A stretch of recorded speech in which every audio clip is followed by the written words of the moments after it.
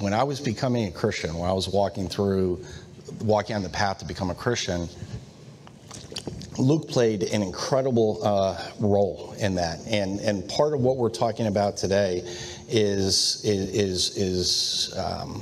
at the root of myself at the age of 30 becoming a Christian. I've titled this series, or this first part of this study, Gabriel's prediction of John's birth, and it is, and we won't experience that this week. We'll experience it next week, but maybe the subtitle maybe gives a little more insight to where I'm going to go with this today. What we're talking about here is, and I've included the motto. This is one of the mottos of my life: God's will, God's plan, in God's time. Say it again: God's will, God's plan, in God's time. I have embraced this. I wish I could give credit to whoever I stole it from. I'm sure I did. But that's hard to do. And we see a perfect example today, a absolute perfect example of being in God's will, embracing God's plan, and working in God's time. Our main characters, Zachariah and Elizabeth, are the parents of John. And what's nice about this is Luke, being a historian, remember who he's speaking to in this book, the Greeks. He's going to frame this story. Before he gets to the Christmas story, he's going to go back and logically set this up in such a way that these Greeks who are studying what the perfect man is are going to be able to see the whole picture, not just the story of Christ's birth, which is amazing, but the whole picture that led up to it. And we're going to see, I think, clearly displayed here today that God's will be done. His plan will be accomplished, and it will be done in his time. And often as I open sermons, I will close with a question here today, but I pose you a question. What do you do when your plans, your ideas, what you want to accomplish, they don't match up with God's plans? I ask if anybody's experienced that. It'd be a silly question, because we all have. And if you haven't, it will happen. You will set up what you think you want tomorrow to look like, and God will send a completely different tomorrow. And the truth of it is, if we look at the motto that we're talking about here today, most of us are okay with God's plan, especially if you're older, because you've been through the gauntlet enough and you've come out the other side and you realize, boy, I really wanted that person in my life. And God said no. And a couple years later, you go, I'm really glad that God didn't put that person in my life. That's just an example, but we can give examples like that all the time. The problem we have is often with God's timing. If you're battling cancer or your child is sick, you don't want to hear God say, I need you to wait. It's not going to be okay tomorrow. It's tough. And with the characters that we deal with today, address this beautifully. And because of the simplicity and the directness of how Luke writes, we sometimes miss it. So I want to kind of tackle that today. Let me give you a little bit of background. This story is the beginning of the end of what academia, what the theologians call the 400 years of silence. And what do I mean by that? If you have your Bible with you and you go to the beginning of the New Testament, just flip a couple of pages back, we run into a prophet called Malachi, the last book of the Old Testament. And we'll talk a little bit about that today to put it in context. But after Malachi, there is no voice of God for 400 years until the next prophet, who is John the Baptist. Now, it does not mean that there was nothing going on. In the culture of this period of time, when Malachi finished his book, the Persians ruled the world. And they were big and bad. And they were a tough nation. Now, as we open up Luke and we start to talk about the birth of John the Baptist, the Romans are in charge. The culture of the Jewish people has changed too. It's not that everything froze and because God's voice wasn't heard. The world kept moving on, but God thought it so that he was going to keep it quiet for a while. He wasn't going to send a prophet, and he's going to fulfill a promise that we're going to see here in just a little bit. Bear with me as I kind of give you a little bit of a history lesson, because if you're new to this Christian thing, you wonder why we keep talking about priest and priesthood and why that matters. Very briefly, when the priesthood was created, and if you study the Bible, you know when. It's when Moses led the Israelites, or God led the Israelites out of Egypt, and he set up the Israeli nation. And part of that is having structure, having rules. So what God did is he anointed Aaron, Moses' brother, to be what we would call the high priest. Because there was two sets of things that God really concerned him with. One was the law, so how do you do things? And the other part was the worship of him. How do we have the relationship with him? So laws and relationships. And the priesthood was extremely important. And as the years went by and we come up to the time of John, well, the priesthood has changed. Did God want it to change? No, not at all. I don't know if I'd use the word corrupt, but it is not what God ever intended initially. So keep that in mind as we tackle the story of John the Baptist, because his father, Zechariah, is a priest, and I'll explain that to you. I talked to you about the influence of the period of the time. Rome is now in charge. And this is amazingly orchestrated by Luke, but this is really the first character of what we call the Christmas story. He goes back far enough so when he's reflecting this to these Greeks, these well-educated men, that he gives them enough information to be able to go, yes, this is true. This is correct. And I want to share with you the last part of Malachi. If you don't have it, it's okay. I'll read it to you. I have it right here. This is what, through God, Malachi, God speaking through Malachi, he says this: remember, and this is the last of the Old Testament before the silence.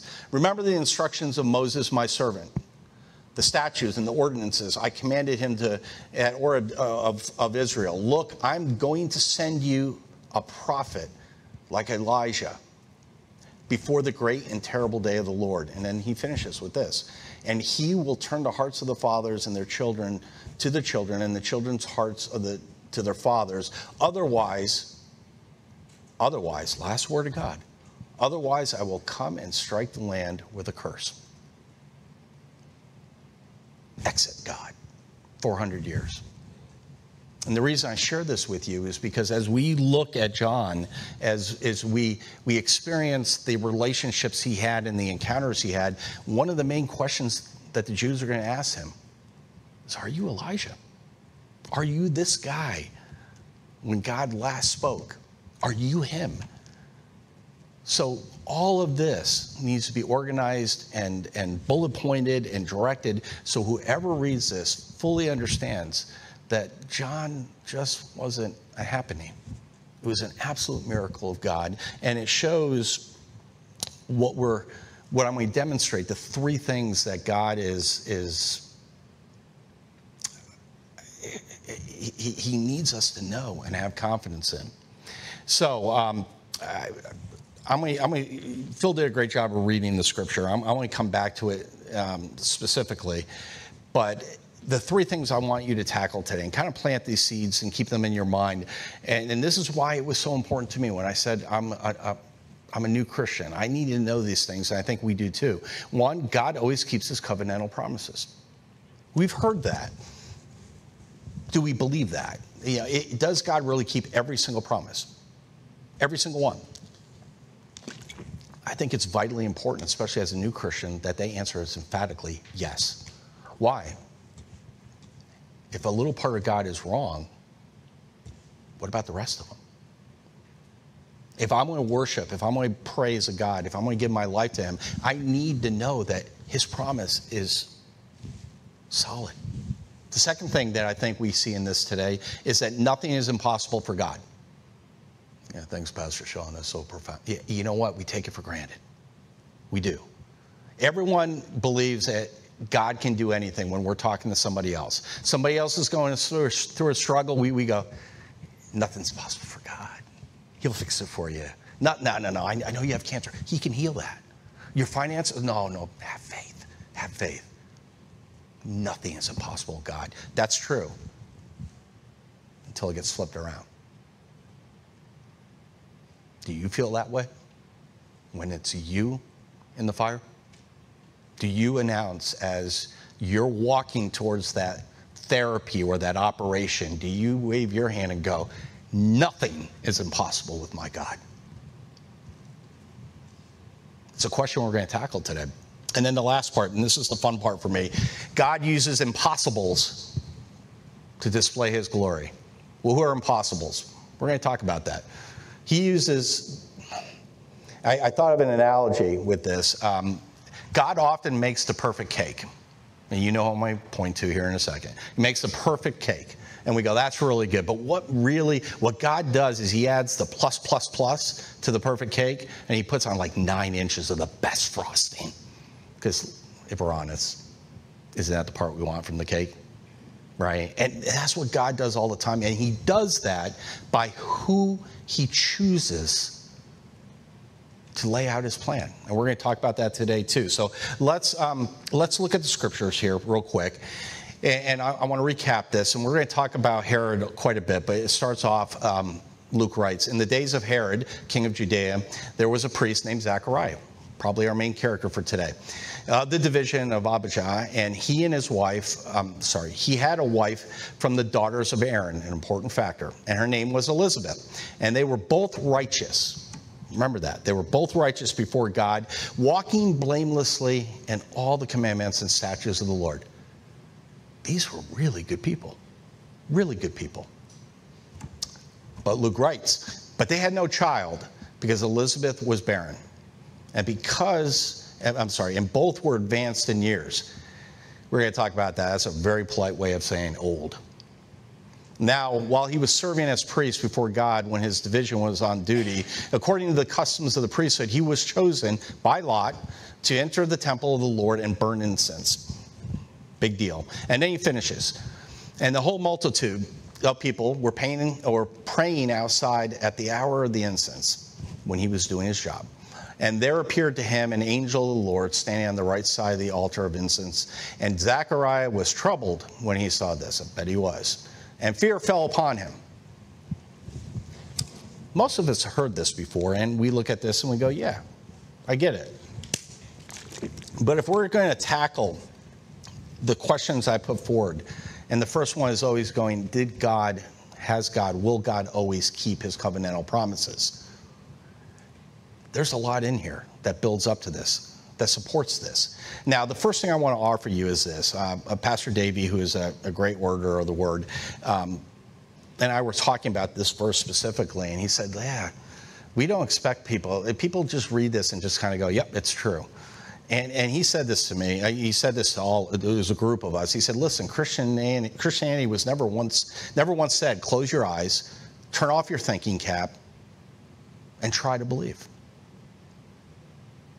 As we come to the cross, as we give our lives to Christ, he is not asking us, he's not giving a list of do nots, and we just keep those, and then we turn off our brain, we bow the knee, and we just blindly take everything into account. No. That's not how God works, and it's not how Luke writes this. God wants us to believe. Should we be faithful to his word? Absolutely. But he does go out of his way to prove that it is correct. Does he have to? No. But he does so that we have confidence. We have confidence in sharing that with others and just being able to look in the mirror and say, we got this right. So let's talk about the promises here. I talked about the priesthood, and I briefly said that the line of Aaron was important. It really was, because God made a promise, and we're going to see this a second, in Genesis. And thousands of years later, for God to be right, that promise needed to come true. It needed to work its way through exactly how God wanted to do that. And the coming of the Messiah, the people who would ultimately be responsible for his life, had to fit what God said initially about how he would come. Now, a couple things to take a look at, besides having the line of Aaron in play here, and Luke just puts that right in there. Not only, remember I told you that God doesn't just make good cake, he kind of puts the best frosting on it. This is an example of that. Elizabeth, who is from the line of Aaron. Because we know Zechariah is. Why? Because all firstborns born in the line of Aaron become what? Priest. So it's not surprising that Zechariah is from the line of Aaron, but so is Elizabeth. So that's the plus, plus, plus. So when Zechariah married Elizabeth, that was a good move in the world of priests. He was priest. He was capital P. He did this right. And God orchestrated this so much so. And this is amazing to me. And it should be to you too. If we just look at the names of these two main characters, Elizabeth, it means God is my oath. Imagine being tagged with that. No pressure at all, huh? God is my oath. And then Zechariah is the Lord has remembered.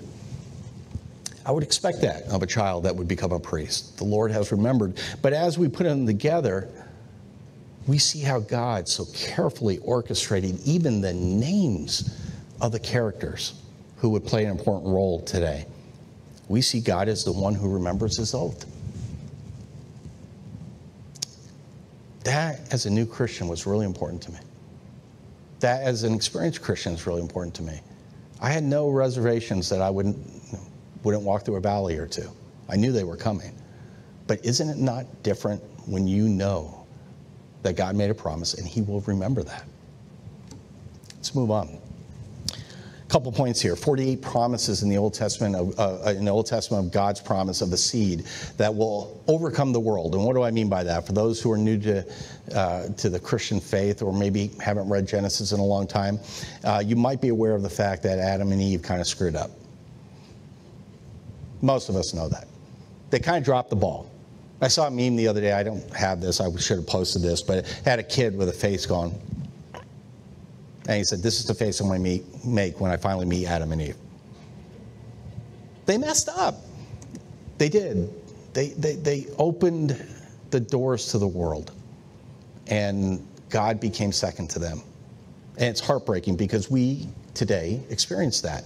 And what God did, and we're going to read this here in a second, is God, being a God who keeps his promises, says, okay, you messed it up, but I'm going to keep my promise, and I'm going to tell you how I'm going to do it.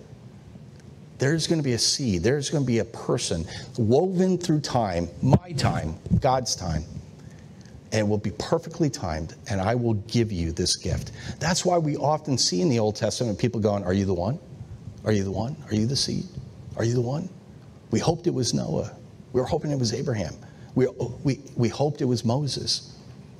But we all know who the seed is. We know this looking back in time. But God promised 48 times. And why do I bring that up? Is because when someone keeps a promise 48 times, that's proof that he keeps his promises. Let's look at the scripture. I wasn't making this up, I promise you. If you go back to Genesis 3:15, God says, who's he speaking to? Satan. I will put my enmity between you and the woman, and because your offspring and her, between your offspring and her offspring, he shall bruise your head, and you shall bruise his heel. Now, I thought of an analogy here. How do I describe this? We're in North Carolina. Has anybody here killed a snake? Yeah, even Elaine was like, yeah. It's North Carolina. We kill snakes. We kill them all the time. Why? Because there's a lot of them. What do? Yeah, because they're copperheads. I heard you, Julie. Yeah, you're absolutely right. They're copperheads. They're not good. So what do you do when we do some version of the shovel or the axe or something, and we cut the snake in half? And of course, it just dies immediately, right? Now, what does it do? It jumps around. It keeps snapping. It keeps biting. You go back there 3 days later, and it's still going. I'm alive. I got it. Snakes don't die easily. And what God is doing here is a reflection of that. He's like, you're going to have your time. Talking to Satan. You'll bruise his head.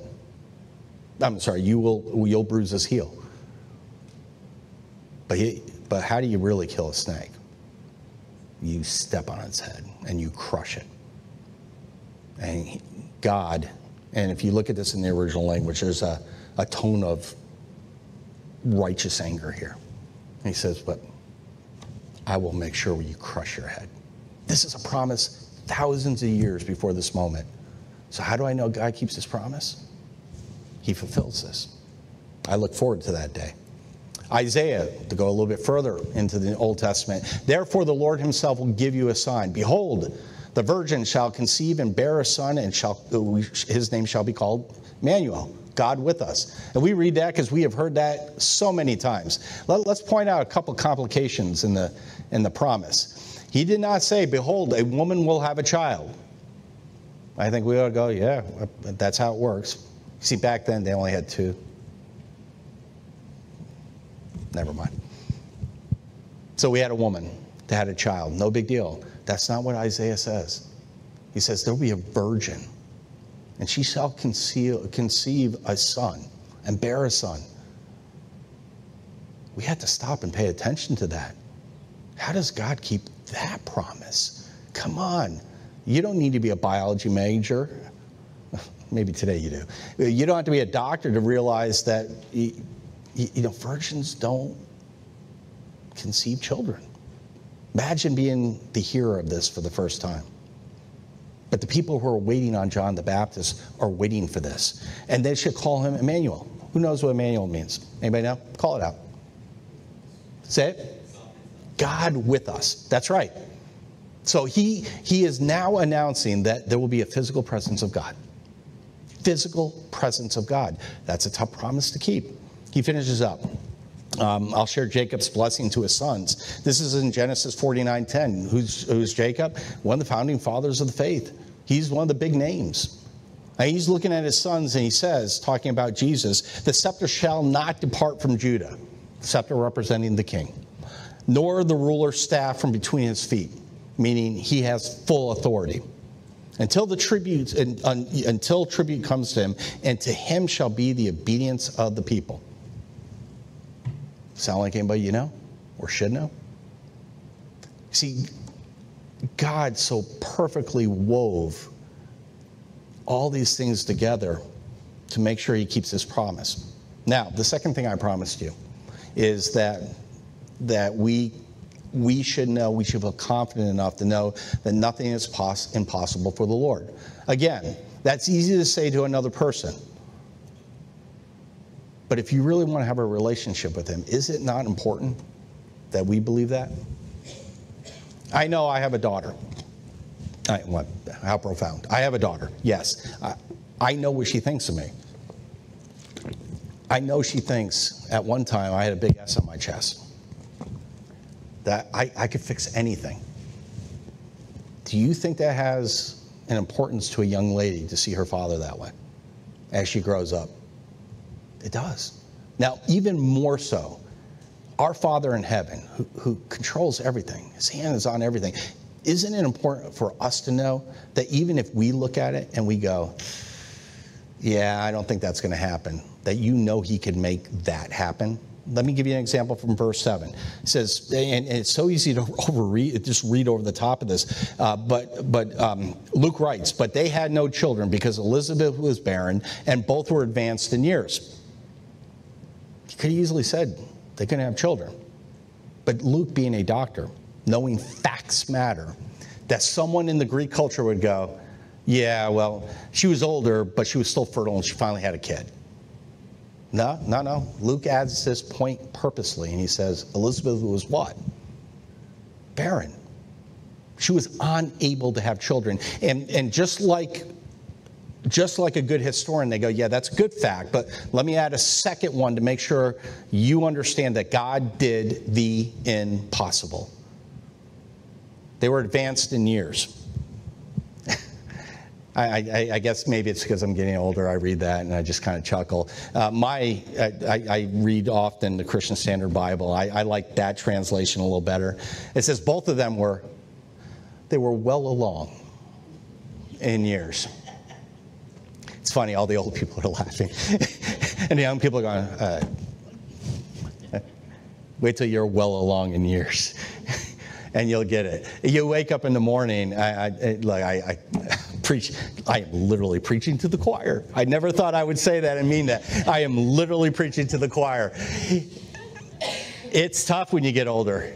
You know, getting out of bed, yeah, that takes time. When you drop something on the floor and you go, how badly do I really need that? It's hard. But Luke offers this, joking aside, there is no way that Zechariah and Elizabeth are going to have a child. God often sets the stage in such a way that there is no other option but God. That's not easy to walk through. I mean, I want you to think about this here for a second. There are some other impossibilities that God gives us through Luke here that are a little more painful. For example, Zechariah was a priest.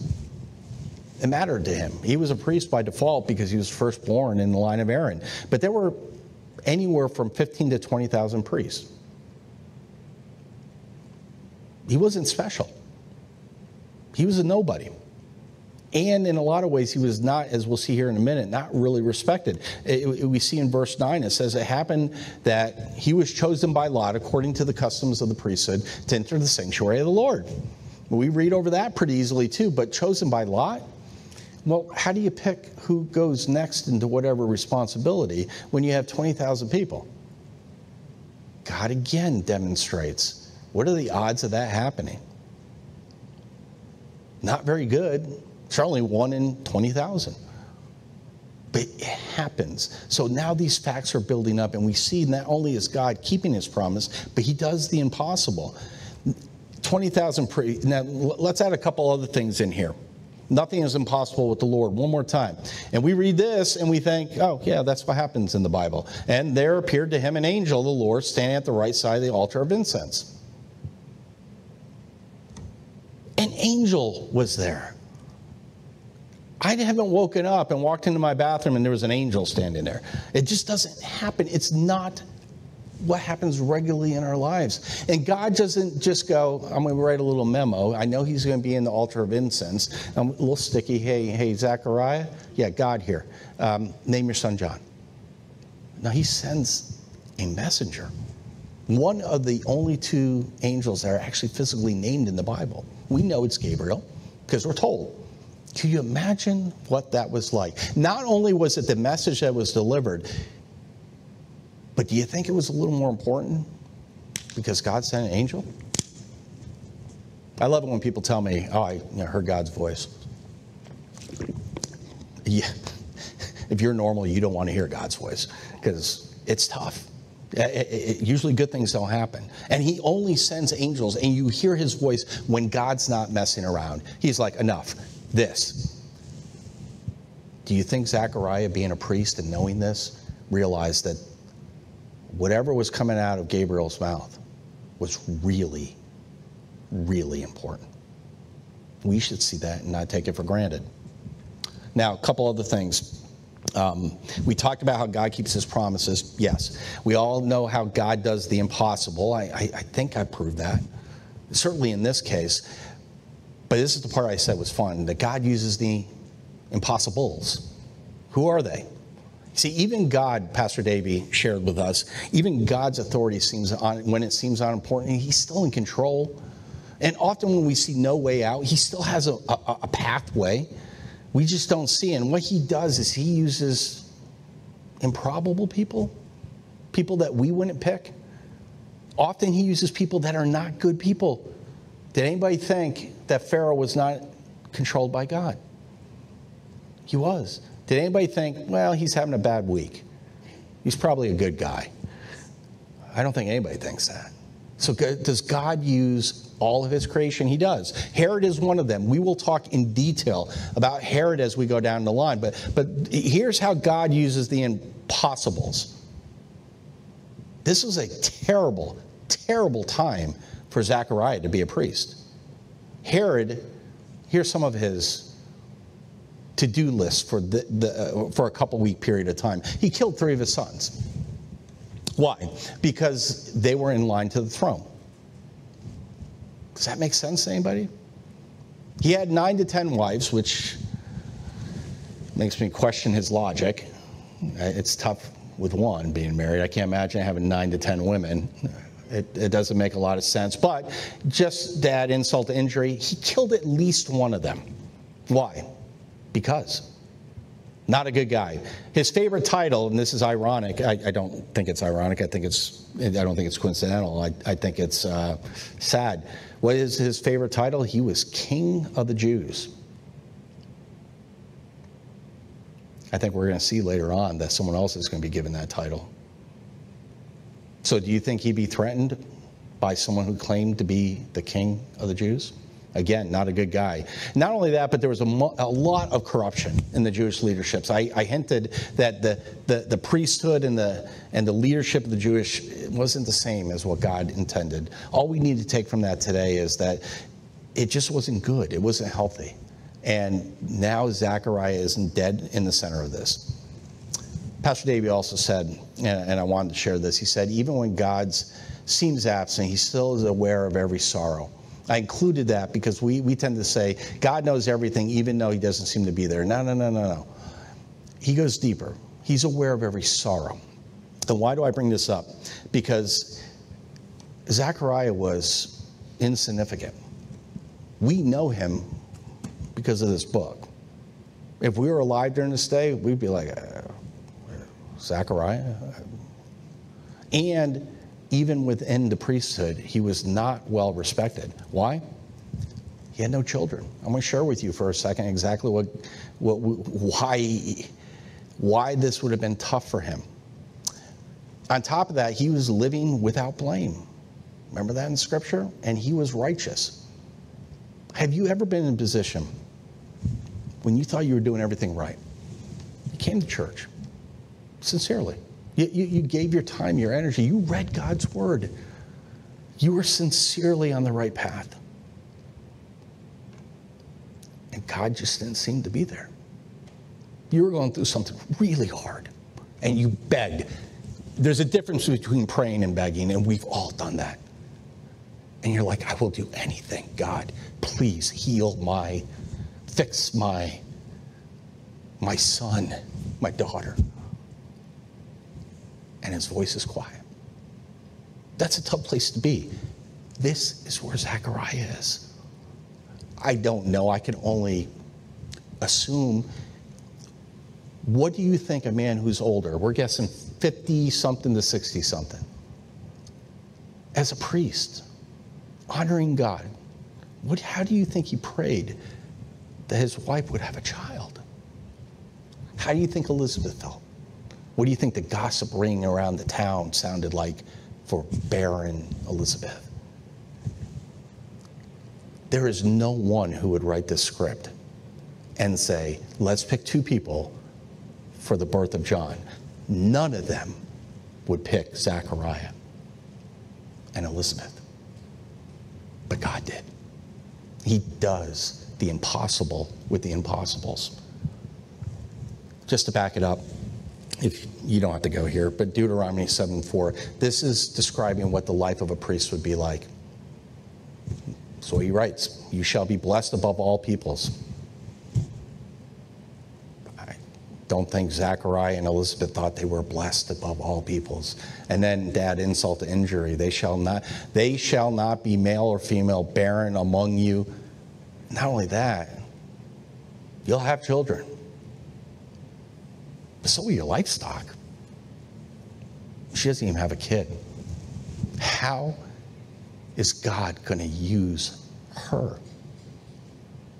Just a side note, to give a little more insight to Zechariah, he could have legally divorced her. He could have left her. And in the eyes of the law, it wasn't a bad thing. It was expected for priests to marry. Well, he got that part right, but it was expected for them to have children. And as you can see, this is a curse if he isn't. God bless you. All of this to build up to the point where Zechariah is standing before an angel. And we'll dig into that next week. But I want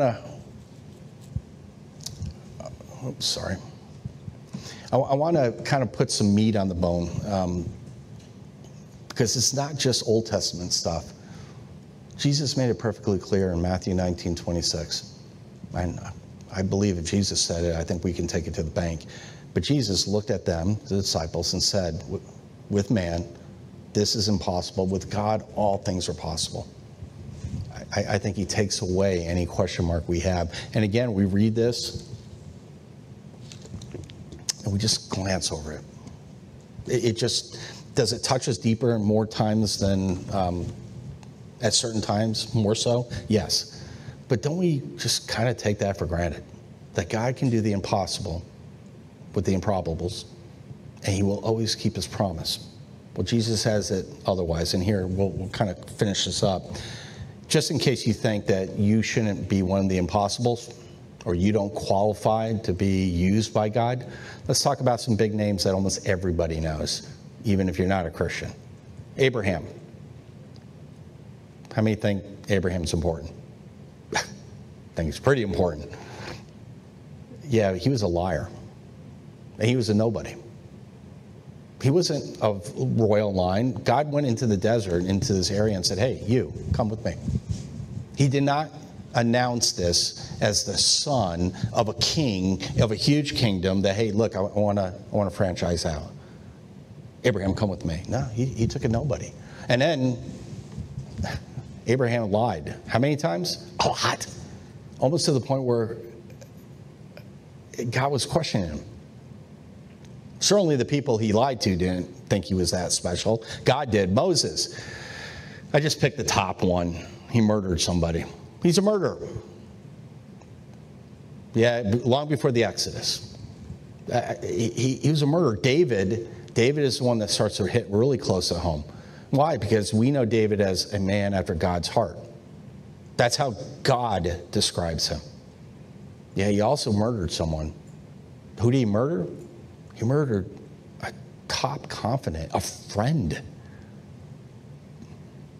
Forgive me, but to have sex with his wife. And then to cover it up. Does that sound like someone, if you got that on a resume, would you want them to be part of your team? Probably not. Samson, I just put very bad boy because he was never good. There's nothing good about Samson except obviously his choice of conditioner. I mean, there was nothing good about him. And yet God used him in mighty ways. Paul was Saul. I have no other way to make it sound any better. Paul went from hunting and killing Christians to being the main influence outside of Jesus, other than Jesus, in the New Testament. Peter, I kind of relate with him. He's impulsive. He has a big mouth. He denied Christ. Well, I mean, I don't have a big mouth anymore, but there was a time, yeah, no joke there. Really, I can't give you that much ammunition and tee it up like that. I got a huge mouth. Impulsive, oh my gosh, yes. Did I deny Christ? Yeah. It's hard when we look at these people and think,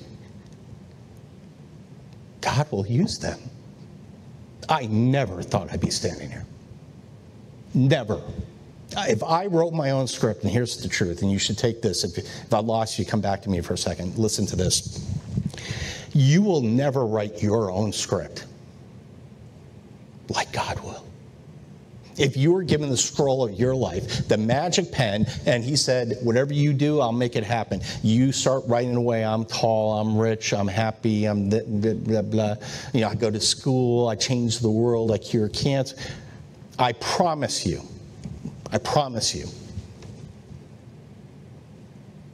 you will never write the script like he will. Amen to that, thank you. I can't imagine a life without PJ. Without Mackenzie. But I'll tell you, if you gave me that pen and that scroll at the age of 20-something, they wouldn't be in my life. I never would have known them.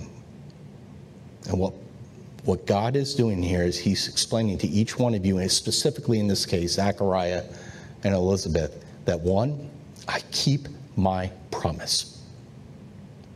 When? Always. I can do the impossible.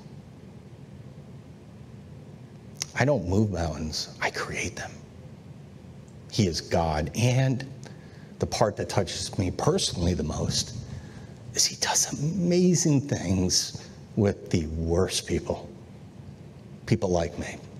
He does the impossible with the impossibles. Even John, the one that Christ loved the most, face to face with God, and he falls on his knees to worship an angel. He gets rebuked for it. My point, what do you take from this? It's not such a bad club to belong to. If you don't think God can use you,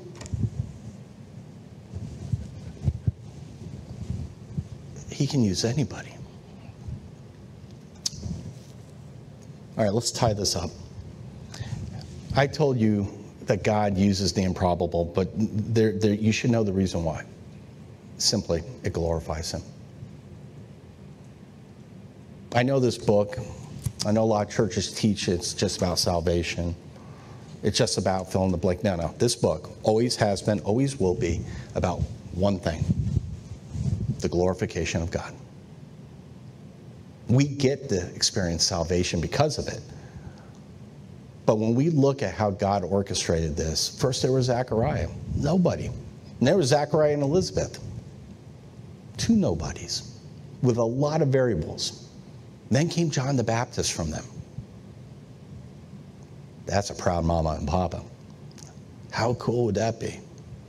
And then Jesus, God in the flesh, God with us, Emmanuel. And then Jesus takes the role of Messiah, and the Messiah leads to the cross, and the cross leads to Easter, and then it leads to the salvation of the world. Can you do the impossible? I hope so, because we need it. And all of it is for one thing: to glorify God. So I leave you this quote in one question, because C.S. Lewis wrote this, and you know I like him. He said, "A man can no more diminish God's glory by refusing to worship him than a lunatic can put out the sun by simply scribbling the word darkness onto the walls of his cell." God will do amazing things. God's truth will happen. He will use you whether you like it or not, because God is God. So I ask you this last, sum it up, and I ask you this question: is it really God's will? Is it really God's plan? And is it God's time that you embrace? We know he keeps his promises. We know nothing is impossible. Are you willing to be part of the improbable club? Doesn't have to be a person. Could be a church. Could be this church. But the question I offer you is this: do you trust? Take this personally. I put the word you there on purpose. I'm not playing with pronouns. It's plural and singular. Do you, us, does the church, do you individually completely trust our perfect God to do what is perfect for you? I didn't ask if you like his plan. I didn't ask if you like his goals. None of us like his timing. But what I'm asking is, do you completely trust him? Where are you supposed to be? Who are you supposed to be with? What are you supposed to do? Where do you go? Where do I live? How do I raise my child? How do I raise my grandchildren? Do I sit? Do I stay? Do I pray? Do I talk? Do you wake up in the morning and go, it's all you, God? Or do you go, I've got an opinion. Can I write a little bit of it? Or do you faithfully come to your knees and go, I am yours? Look, if you're a Christian, it doesn't mean that we don't come to this point. Doesn't mean that we go, it's going to be really hard this time to trust you. If you're new to this and you're not sure you're a Christian, you're wondering, why should I? This is the question you need to ask. Is God worthy to be trusted completely? I believe that answer is yes. And if you're somewhere in between and you're trying to navigate through it, come talk to me. Talk to someone who can clear it up for you, that can offer you some scripture, maybe some insight that shows that God always keeps his promises, that God always does the impossible, and more importantly, he does it in such a way that we just in awe stand there and go, wow, I never would have written the script that way. Thank you, God, for not giving me the pen. Let's pray. Dear Heavenly Father, we thank you for your word. We thank you for your your mercy and your grace. We thank you for even having a relationship with us. We take it for granted sometimes, and God, please forgive us when we do. God, when we point to the world and say, you should trust him,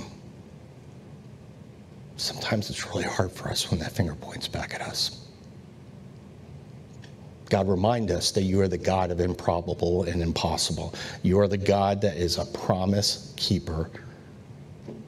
And if you choose, Lord, if it's us that you want on the impossible team, the improbables, the ones that no one else would choose, Lord, we open our hands and we say, yes, yes. Oh, we'll do it with fear. We'll be apprehensive. But God, as a church and as individuals, we proclaim our faith in you.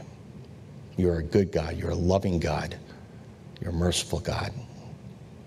But you are a God to be trusted. It's in Jesus' name we pray. Amen.